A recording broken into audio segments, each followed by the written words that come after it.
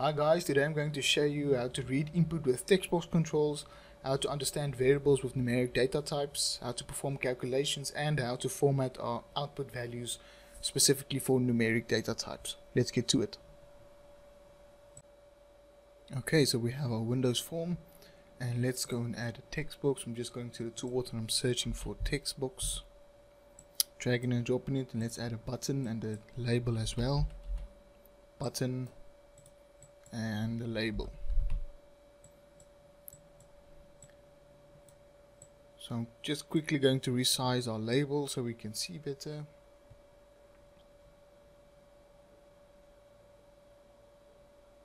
As soon as I can locate the font, let's make it 12, and we have a button one. Okay, so let's rename our text box txt input. Our label we will rename label output, and our button, let's just make it button go. Quickly change the text if we really want to. Okay, so the plan is I want to display a message. I want to type my name in this text box, and then when I click the button I want to display a hello message with the name that was entered in the text box. So let's double click our button to open the method. So I'm going to declare a variable now, a string variable. The reason for string is because a text box input value is a string. It can be a number as well, but the number is entered as a string. So what we're going to do is I'm going to say string small letter, and I'm going to say s input for string input, and for now I'm just going to give it the initial value of nothing. Next line I'm going to say s input equals, what was my text box name? It's txt input. And what do I want from the text box? Well, if you just press the dot button or the period on your keyboard, you will see all the properties and the methods that goes along with the object or the control you specified before the dot. So every time you press a control, or you enter a control name and you press a dot and then control space, if it doesn't pop up, you will see all the properties and the methods that you can use with that control or object. Okay, so in this case we want the text value, so that's at the top right there. So I'm just pressing enter and I want the text. Okay, so what I want to display in the label, a message with the name in the text box. So once again, what do I want to do? Well, I want to call the label output. What do I want to change about the label? Let's see, I'm pressing the dot on my keyboard. Well, we can change the text, the auto size, the name, the visible, the anchor, all those lovely objects and events and methods. Well, in this case it's the text as well, so let's press text, and I want the text equals hello world, my name is, and then I want to plus is input. Okay, sorry if I'm going a bit fast. Let's test it. I'm trying to keep the videos as small as possible. Go. Hello world, my name is Philip. So I took the text value from the text box and I transferred it to the label's text using variables. Okay. So if you want to play around a bit with the text box controls, you're welcome. There's a nice feature there. If you want to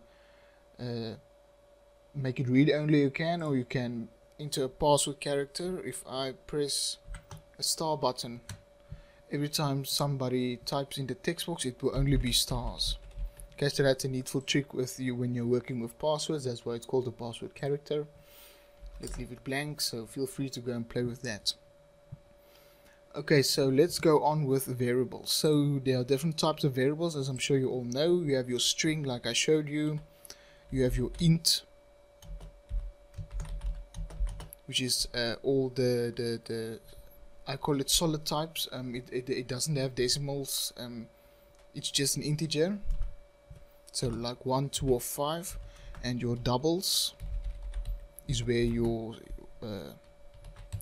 point values come in, your decimal values, and similar to double is your decimal.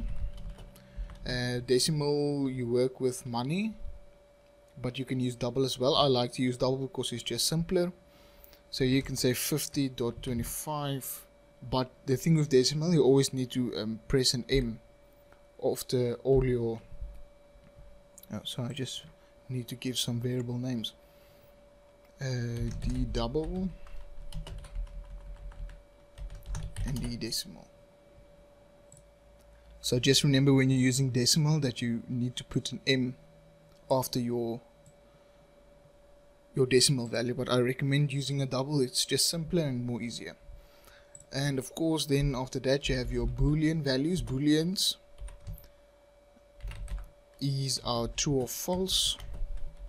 My initial value is true, but it can be false as well. That's the only two values that the boolean can have. And of course you have your arrays and stuff, but we'll get to that later in the module. I think for now this is all you're going to need. So let's play around a bit.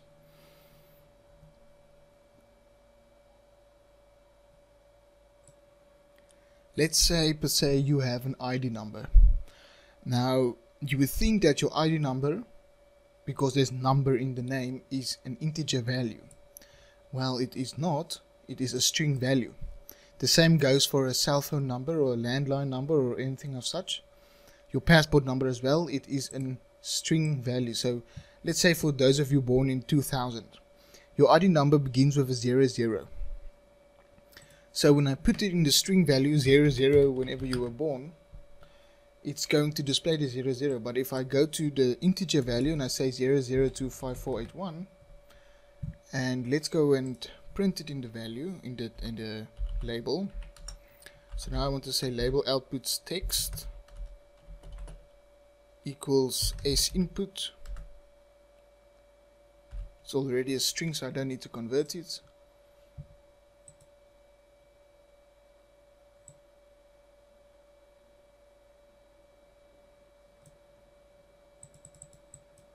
That's weird, I don't know why it's doing that.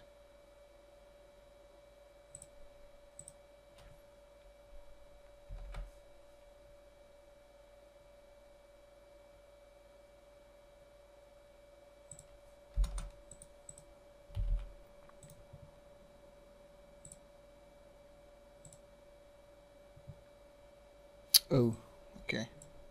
I reassigned it now. I'm not going to delete it. So you guys can see my error there.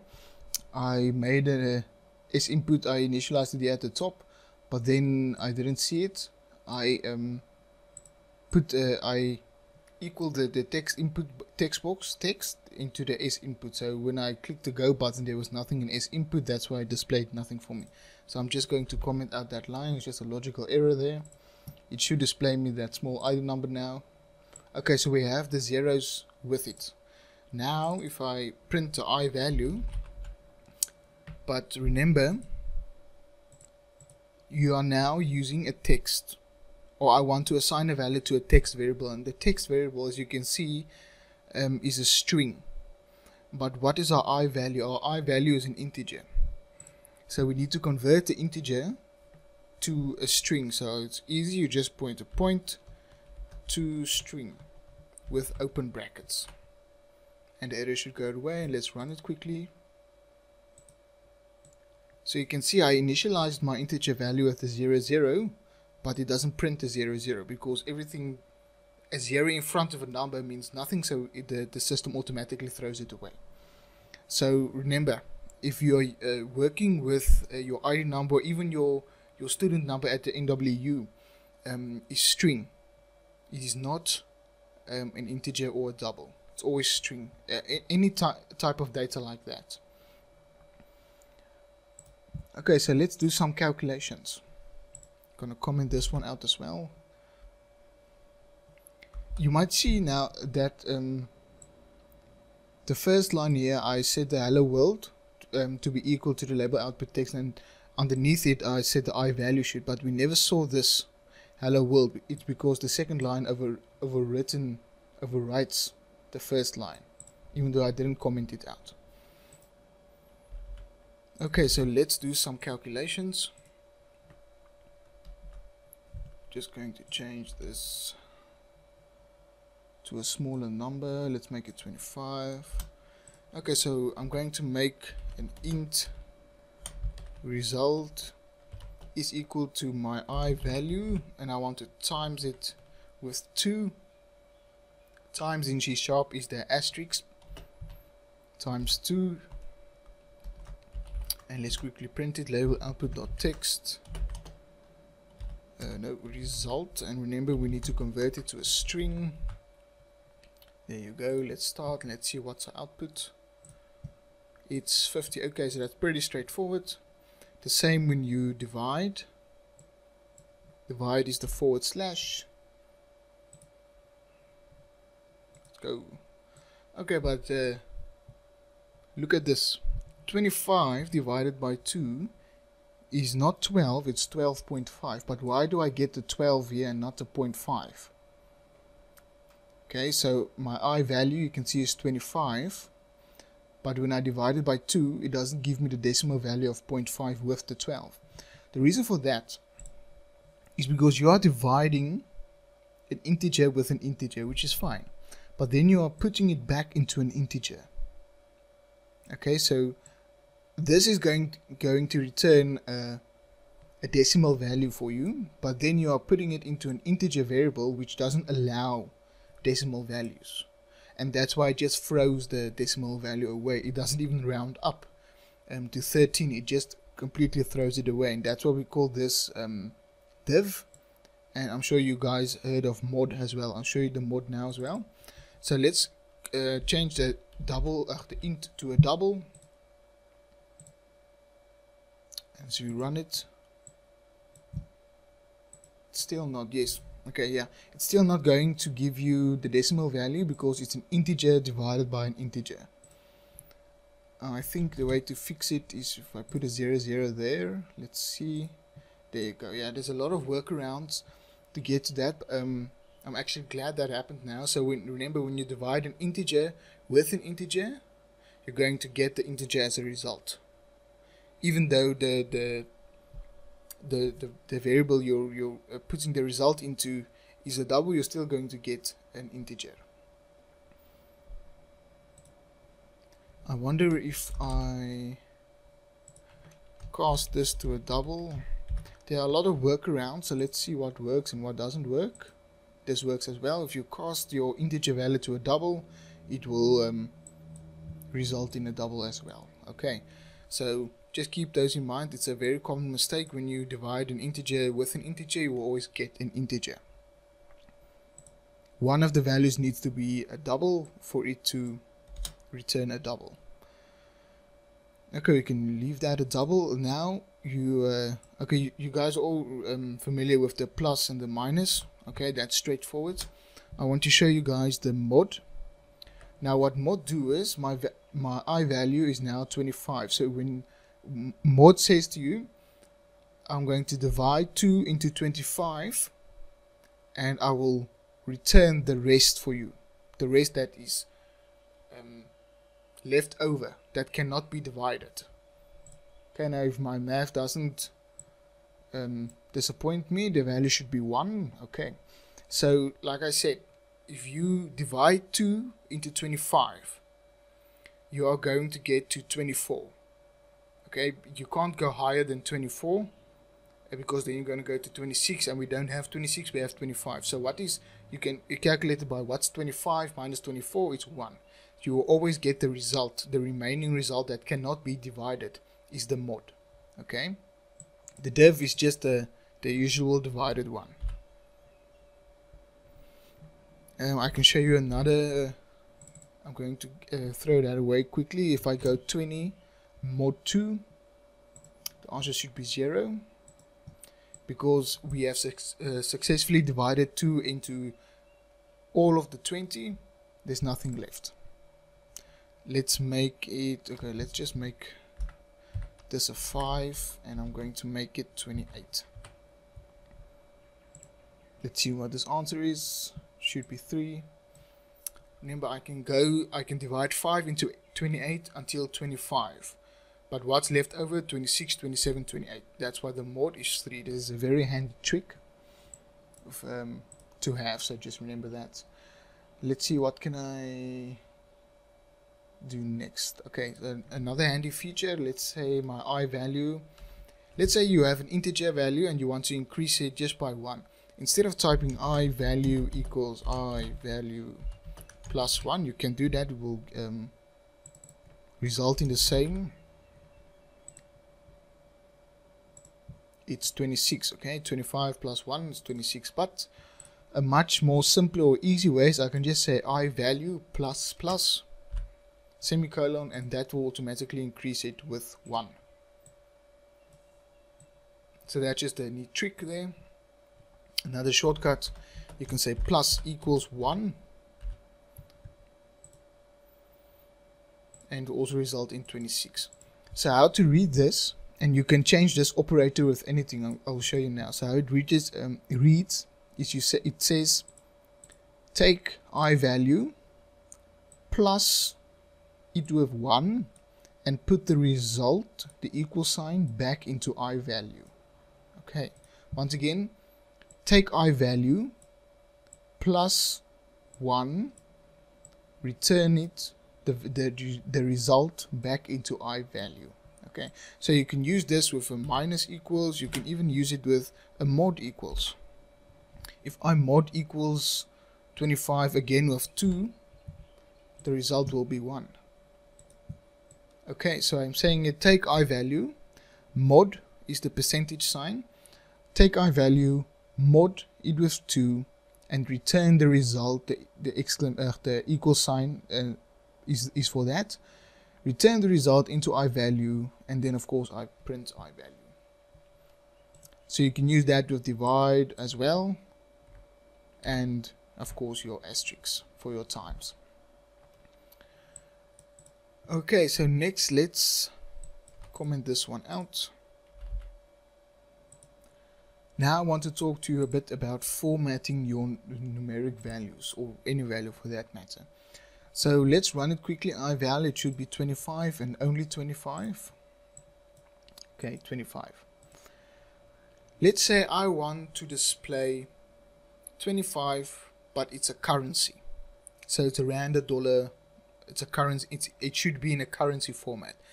This is where this toString comes in very handy.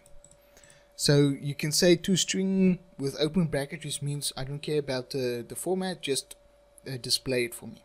But if I go and say currency, let's see what happens. C stands for currency. I'm saying now put the label outputs text of the I value text, but I want it in currency format. Go. Okay, so it says $25, and you can see I've not entered the dollar anywhere on my code. I've just put the C for currency. Now the reason it's a dollar and not a rand is because my system is set to the to US. So it's going to print the currency format of what your system is on. So some of you might be on rand, and it will print rand 25. Okay, but as long as you have the C for currency, it is fine. And you can also see that my integer value is, I didn't put a decimal value, but because it's in currency format, it did round it to 2 decimal places automatically. So that's pretty neat. So let's take, okay, I want to print, let's just make my D double a bit longer. I want to show you a neat trick. So now I want to display D double, not in currency. Okay, well, let's leave it in currency format, but I want it rounded not to 2 decimal places, to 3 decimal places. So I say currency with a capital C, 3. So you can see that my double has in fact more than 3 decimal spaces, but when I said currency and the second value 3, it means print this D double for me in the currency format, but round it to 3 decimal places. And let's see if it rounded 1, 2, 3. So it did in fact make the 8 and 9, so it did round up. Okay, what else can I show you? Okay, well, once again, there's a lot more than 2 decimal spaces here. So let's say I put in a P.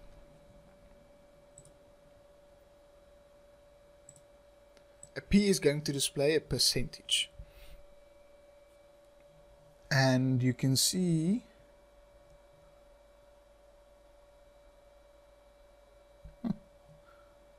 the P, the percentage, let's see what it did.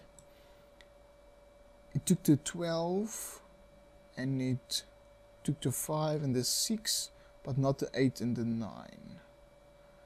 Not quite sure why it did that though. I think it's because of that point value.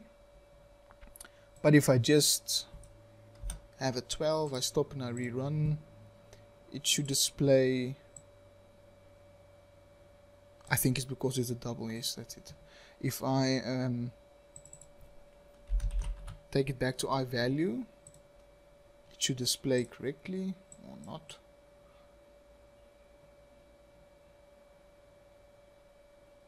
Not sure why the percentage goes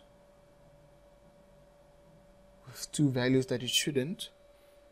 I'll get back to you on that.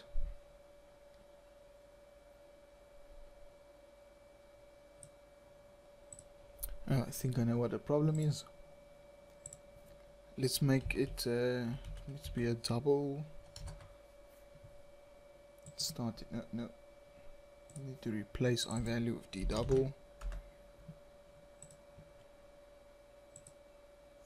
That's better. Okay. So it what the percentage does, it automatically times. I'm actually glad this happened now. So if you have a full number 25 like this, what the percentage does is the percentage works the same as on your calculator. So it's going to times it with 100 and then put the percentage. That's why if now I use D double and it's 0.12. So it times it with 100 and then it put the percentage. Okay, so just remember that it needs to be, if you use the percentage, you should have divided it by 100 so that the percentage can then times it with 100 and display the correct percentage value. Okay. What can I show you more about this toString? The toString is very powerful. You can, I think if I say a fixed value 0.2, okay, no, I think it's 2.f, or actually just 2f, I think. Yeah, I think it's a point.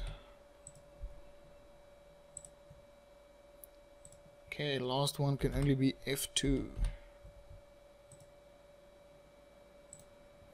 So this is a fixed value. So it just displays a fixed value with 2 decimal points. Okay, so that's all the fixed value does. And I think that's all I wanted to show you guys.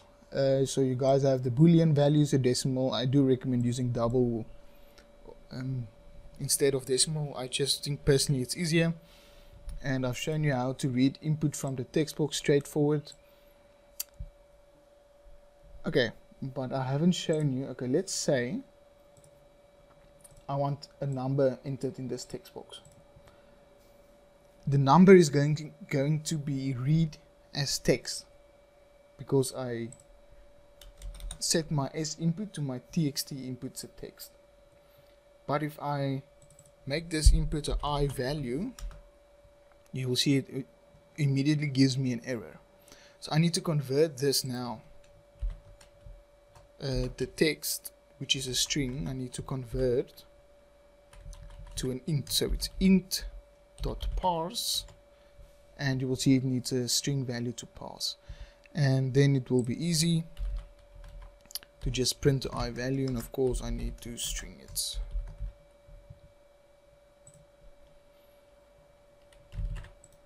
There you go. So just remember, when you are typing in numbers and you want to assign it to an integer variable, you need to parse it. And of course it's not just int.parse, you can use double.parse, not with the, yeah, okay, you have the text, but then your value, your variable here needs to be a double as well. There you can see it has an error, you can't convert it. So let's make this the double. And no error. Okay, so just remember the left hand and the right hand side must communicate with each other. And I think that's all I wanted to show you, so good luck.